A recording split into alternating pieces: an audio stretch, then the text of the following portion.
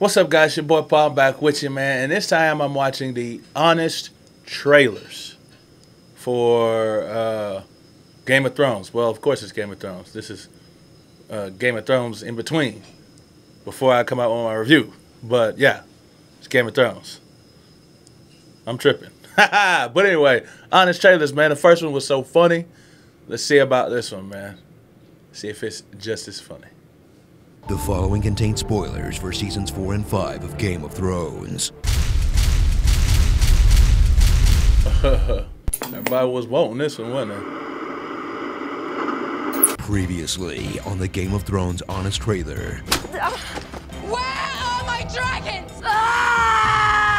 Beams. From the network whose content you love, thanks to someone else's HBO Go password, comes 2 more seasons of the show that used violence and beefs to trick non-nerds into liking fantasy. Game of Thrones. Time for honest trailers. Game of Thrones. How is the song so good? Return to TV's most expensive-looking Renaissance fair, where the grounded realism of the first 3 seasons has slowly given way to crazy heavy metal album art. Oh man, dude. Return to the bandwagon show realism, that everyone loves now, even though it constantly makes you want to kill yourself, as they keep introducing new and exciting characters to root for, then finds new and exciting ways to kill them off. Man. It's like The Walking Dead if they still had any balls. King Justin Bieber is finally gone. Now, a new smirking little shit will take his place as the fictional character you most want dead. And since this worked so well when I said it last time, God, if he doesn't die this season, I'm gonna fucking kill him myself. He's like Invincible Joffrey, piece of shit. But it's not just the a-holes that are left alive. All the unforgettable heroes who made it through the first 3 seasons are back. Plus all those side characters whose names you're still trying to remember. Martell. Tyrells. Plus a bunch of new people. Plus even the swords have names now. They say the best swords have names. Oathkeeper. Widow's Wail, I like that. Mine's Needle. Man, even the inanimate objects have names. Speaking of which, That's true. you all remember Jon Snow, right? Catch up with the man who still knows nothing. You know nothing, Jon Snow. Watch as his wisdom, bravery, and honor finally gets rewarded in the typical Game of Thrones way. I know, right?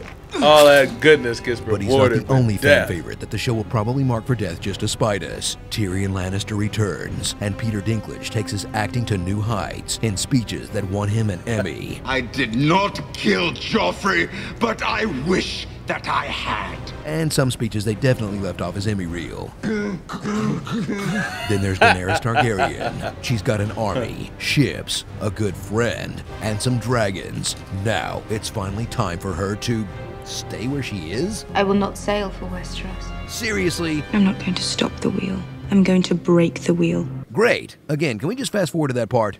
Witness there a show now, that was though. already We full are of there disturbing now. stuff. Double down on its own brutality. Featuring skinning people alive, eating people alive, burning children alive while their parents watch, forced sex between siblings next to the corpse of their dead son, and being sexually assaulted by the bastard of the man who killed your family while the castrated slave who killed your friends is forced to watch. Jeez, where do they go from here? Man. You know what? Don't answer that. So get ready for another 3 seasons of must-see television, full of amazing battles, shocking twists, and stuff you just kind of sit through and wait to be over. Dorn. Because sooner or later, you know you're gonna get some big That's right, though, man. A lot of people didn't like that Dorn plot, did they?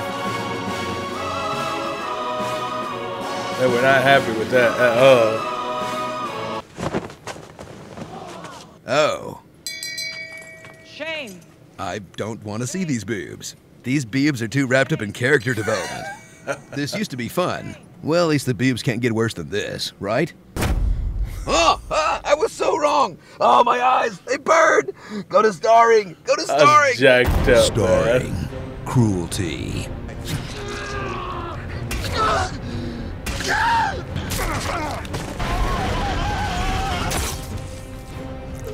Animal cruelty.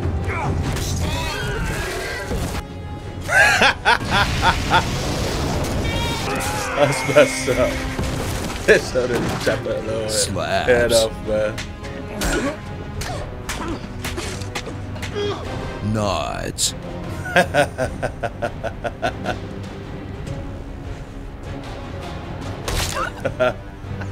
Eye rolls. Oh yeah.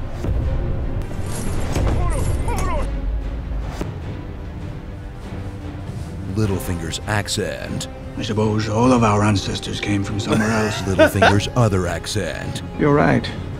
He wasn't involved in Joffrey's death. Dogs. Birds.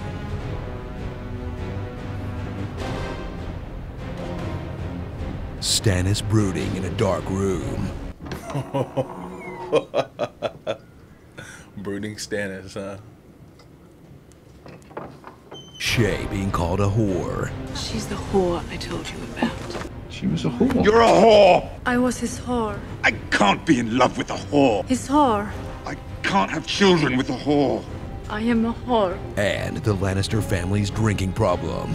You already drank yourself across the narrow sea. Drink more than you used to. Yes. There are faster ways to kill yourself. They do have that in common, though. I did not realize that. Can I But they are drink myself drinkers. to death on the road to Marine? Oh my goodness. Clash of Clans. TV fans think they know as much as the book fans because they're all caught up now. So adorable. Tell me about the Andal invasion, Dance of Dragons, and all 5 Blackfire rebellions. Then we'll talk. The Dance of Dragons. Why is that a dance? I ain't up with the books, but thought it was good, though. That was pretty entertaining, man. And these things be so true, though, man. I guess that's why it's called honest trailers, because they be showing you, like, the silly side to some of this stuff and the crazy side of some of this stuff. That was good, man. That was good. I may have to start. I said last time I'm going to start watching some, but I may have to start watching some for some other stuff, too. But they just give away too much sometimes. They give away too much. Anyway, appreciate you guys for watching, and I'll see you in the review or the end thing, whatever you want to call it.